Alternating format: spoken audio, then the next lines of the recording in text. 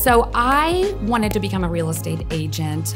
In 2013, I found myself as a single mom, and I had been in the industry for about 10 years prior to that. I needed to find a career that I could provide for my kids. Real estate was a natural transition for me to go ahead and get my license because I knew the industry and I loved it, and it was kind of sink or swim for me. And I got my license in 2013, posted it on Facebook that day, and I had somebody DM me to buy a house, and I had sold my first house within 30 days. I've been on the ground running since then.